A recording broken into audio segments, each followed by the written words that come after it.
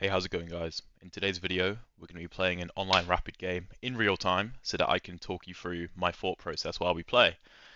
And we get the Caro Kann. If you don't know, I'm a massive fan of the Caro Kann as black. I play it all the time, and I have great success with it. There's loads of videos on my channel, like where I'm playing the Caro as black with good results. And the main moves are like d4, knight f3, knight c3. But I really like this gambit line. This is normally used against the French defense, and I think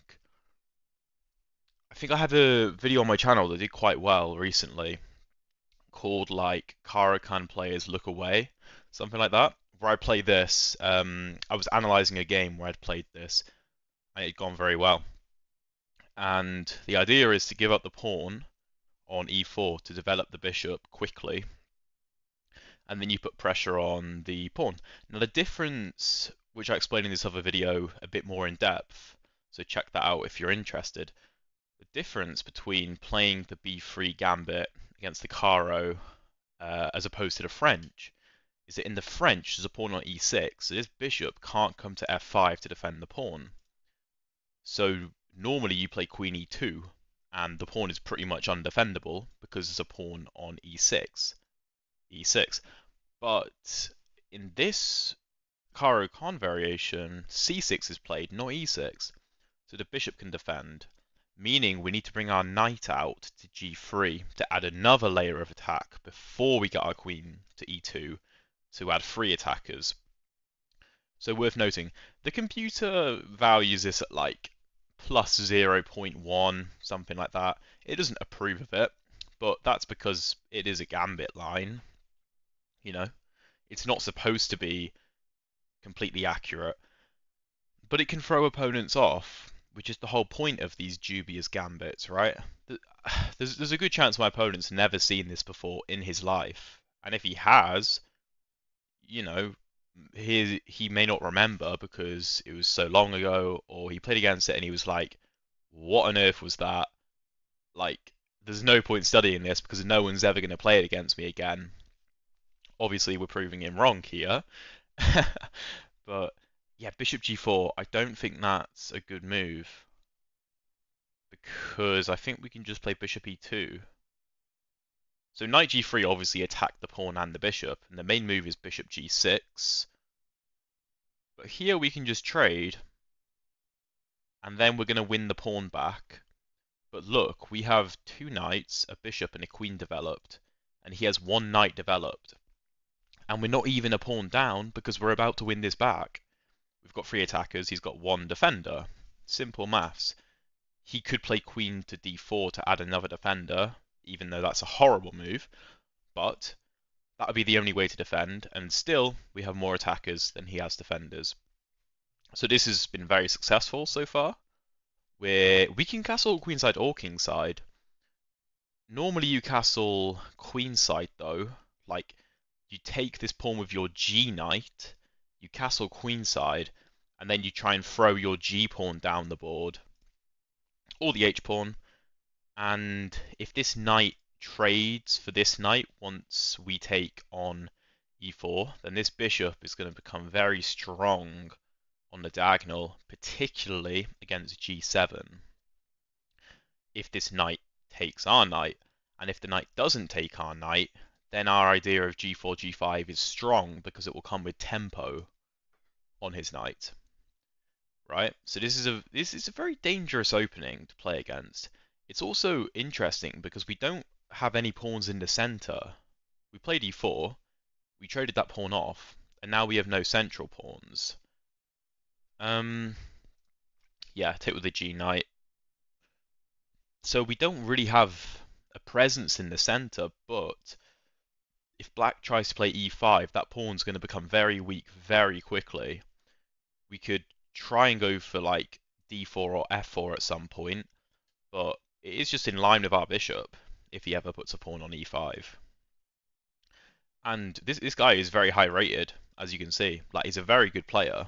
We're playing like just below sort of master level. That's kind of where my skill is at.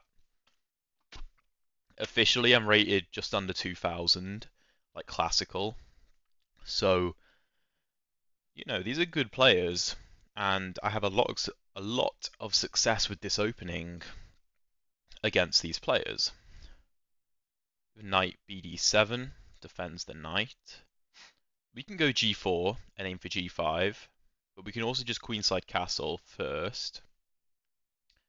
I don't see any reason not to, so let's just get our king safe. If our opponent plays a5, we can play a4. The bishop e4 is a common move.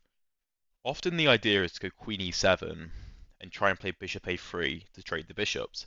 But we can meet queen e7 with king b1, and after bishop a3 play bishop a1.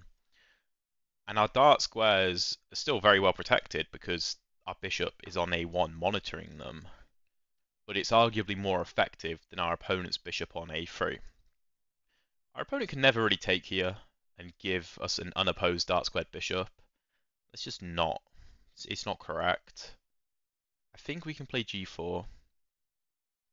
Of course, if he takes our knight, we're going to take back with the knight. Our bishop is going to open up. Oh my god. I don't know what these arrows are.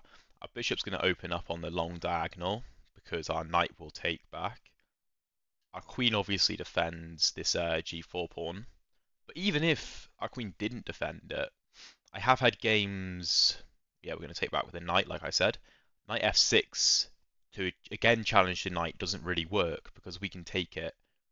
And he has to take back with the pawn because our bishop controls f6. So we don't have any hooks. Like typically when you're pushing pawns against your opponent's king, you want some kind of pawn advanced so that you can use it to open files up. Or a piece like on f6 to give your attack a bit more speed because moves like g5 will come with tempo. So we don't have that. but I think a good plan would be h4, h5, h6 to try and force a move like g6 and significantly weaken the dart squares around our opponent's king. So I'm going to play h4. I don't really believe black has any good attack because, like I said, a5 we can meet with a4. Now, if he goes queen e7, king b1, again, king b1 is necessary so that bishop a3 is met with bishop a1. He could maybe play a5 after that, and then we don't have a4 because his bishop blocks the pawn from going to a4. So that might be a problem, but I think we're still fine there. I think we're probably okay. We could even play a move like rook h3 to help monitor the third rank from afar. That could be a classy move. I'm not really scared. I'm really not. I don't think we're in much danger. And we've got a very, very strong knight on e4 as well, which is helpful. Our opponent's time is ticking down a bit. Yeah, knight c5, I did consider this. Now, if we take, we only help our opponent, so we're not going to take, right? We could just play h5 and continue with the plan, let him take us, and get our queen centralized. I don't see a problem with that. I think that's probably the way to go. Because a move like knight to g5 does nothing, because we're not threatening anything. We can't even bring our queen up to e4 to threaten mate because his knight controls e4. So we get this. Our queen can't really be attacked. Like f5, that can't be played because we're going to take. Are we going to take? I don't know. It's way too weakening though. That move threatens d2. I don't think I actually really care though. I think we just play h6. Yeah, because if he takes on d2, then we take on g7, and this pawn is defended by our bishop, but we also then open our rook and queen up on h7. So g6, can we play queen to e5 and threaten checkmate on g7? And h8. The only response is f6. That's the only way to stop that. And then we take, but then he wins this pawn at the end of it. And we have a better endgame, but I think we can do better than that. So queen e5, f6.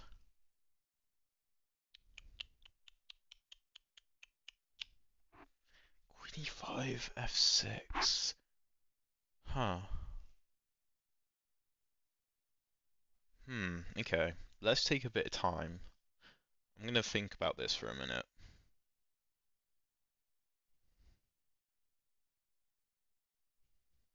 I'm considering the move g5. I'm considering g5 to control the f6 square. Also threaten bishop f6, just skewering. g5 is good because the queen can't take as the bishop's under attack. And the queen's currently defending it. If g5, rook takes d2, then I think queen e5 comes with more venom because f6 is met with g takes f6.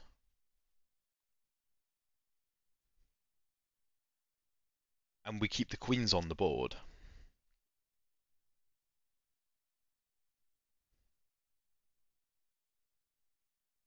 Hmm.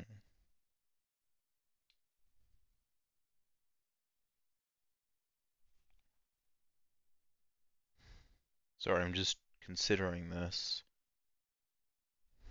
I think that's good. I'm going to do it. I'm going to do it because I don't want to go to an endgame, which would happen if I play queen e5 immediately. Because he's going to win this pawn at the end of it. And I think we're better, but we're not that much better. h6 could even be a liability in endgames. Whereas here h6 is a massive strength while we have our queen on the board because it's always setting up ideas of checkmate. I missed that move. Good move. Now we can play bishop to f6.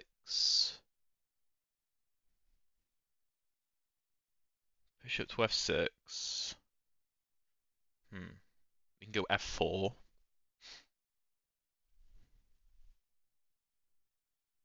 f4 is a move. c4 doesn't seem to work.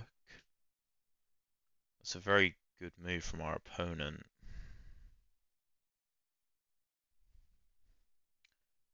It's a tricky position. Bishop f6.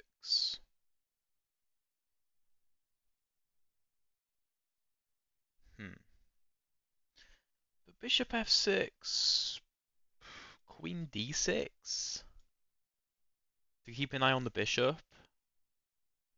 And then we've probably got to go d3 there. Is that good enough?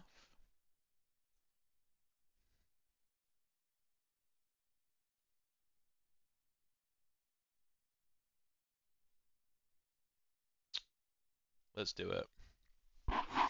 It's very solid. We're not mating him, but we've got great position. Like, we really do. I don't think he has any real threats on our king. His bishop's still a bit loose. His queen's kind of out of the game. a5 is the only real problem. a5, a4, b5.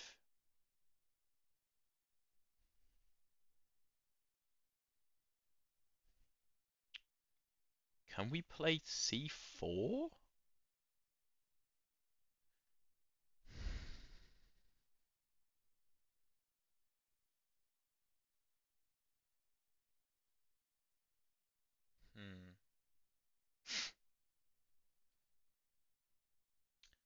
c3 kicks the bishop.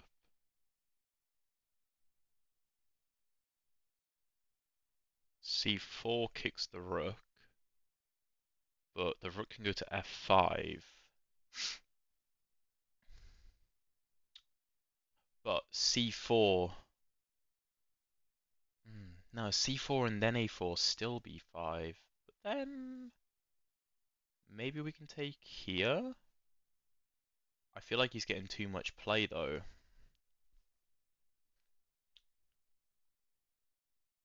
Not a fan.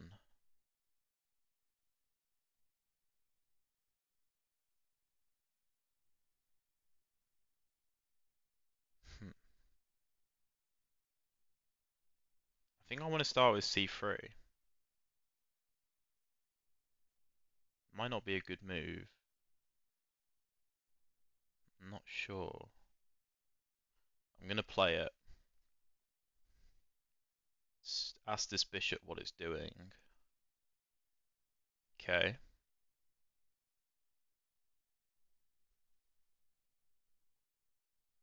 I think we might want to take. We've got to play a little bit quicker now, because I'm getting low on time.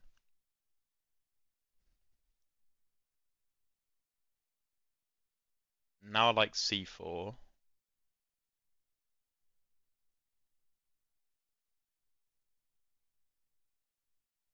Did I just blunder that?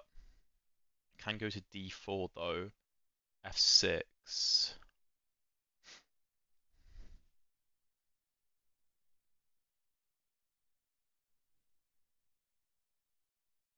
Hmm. That's frustrating. I overlooked that.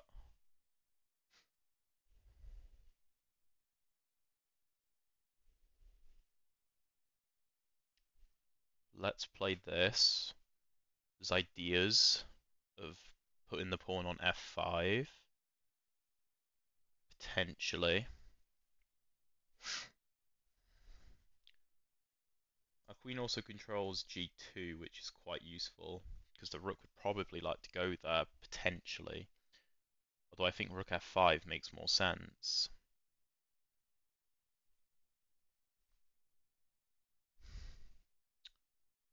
d4, d5, here.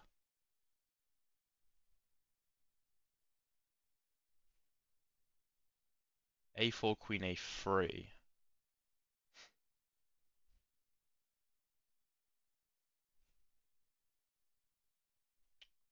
Let me think.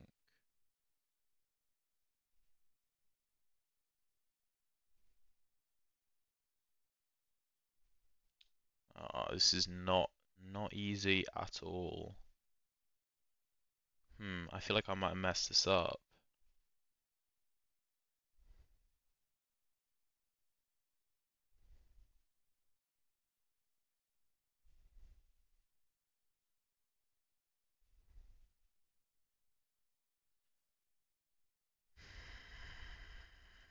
a4, queen a3, king there, check.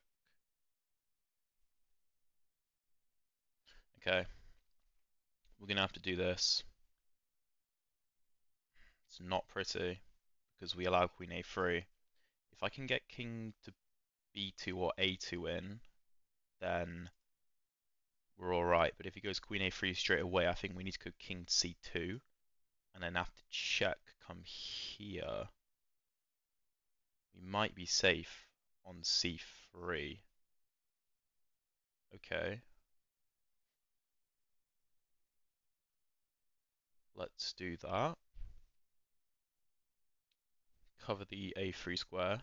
We've got 5-second increments, so got that going for us.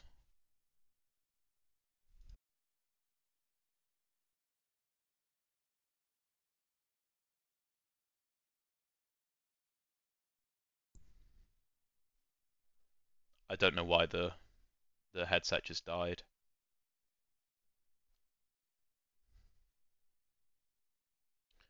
With rook h4 defending the pawn. He's got queen to d4 though. Whoa. Or he is that. Or he has that.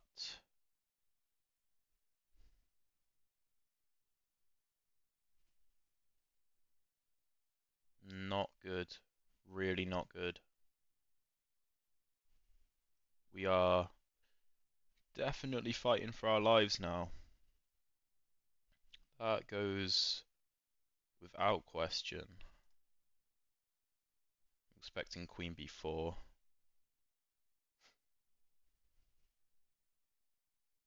No. Really? That's a good, really good move though.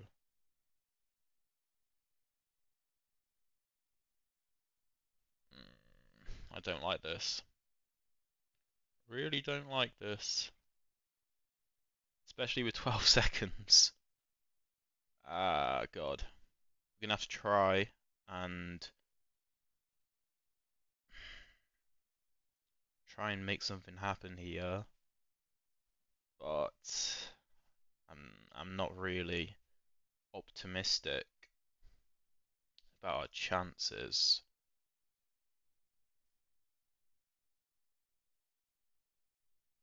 I expected him to take with the pawn.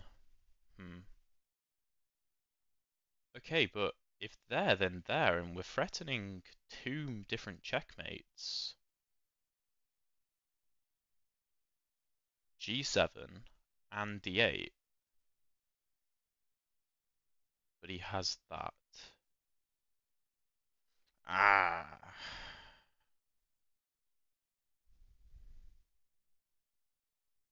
I think we have to trade. Mm, our king's active, which is good, but f4 is so weak. And our rook is stuck defending.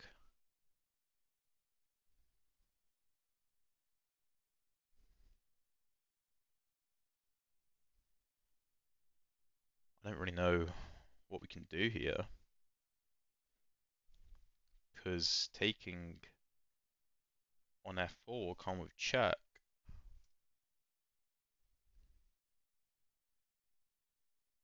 Maybe? Maybe we can just shuffle. Maybe we can just shuffle.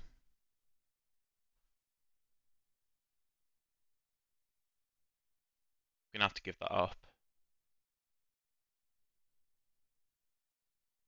Then try and activate the rook. He's got a pass pawn now though, and he's up 2 pawns. Which is not good.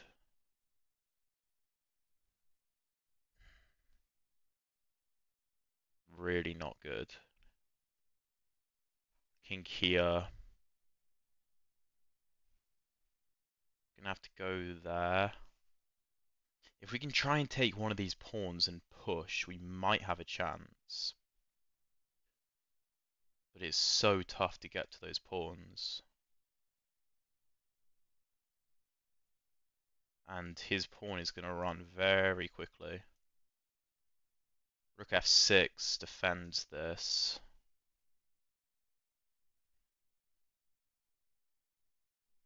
Then we're going to have to go for this pawn. I think he's too quick.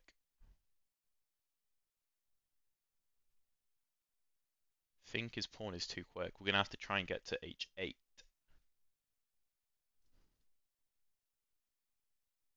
Okay. Here, rook here though to go there. All that. That works. So he's going to come to a1.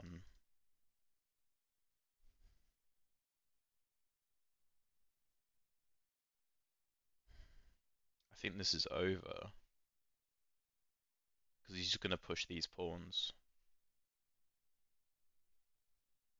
Or do that. Yeah, no.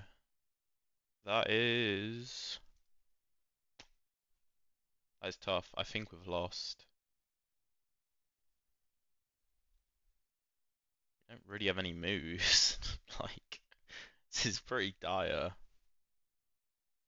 Yeah, just out of moves. There's no, yeah, this is over.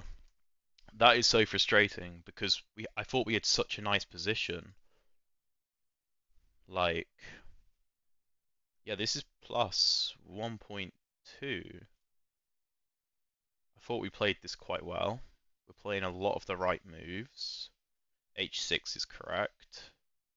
We wanted this straight away, but after F6, it wants to do this. What? And after this, it just thinks this is winning.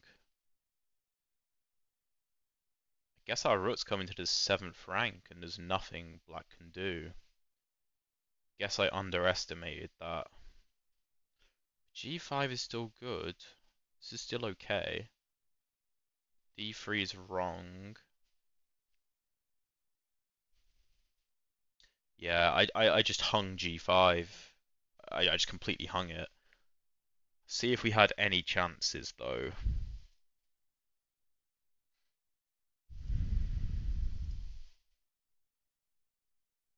Our opponent played very accurately here.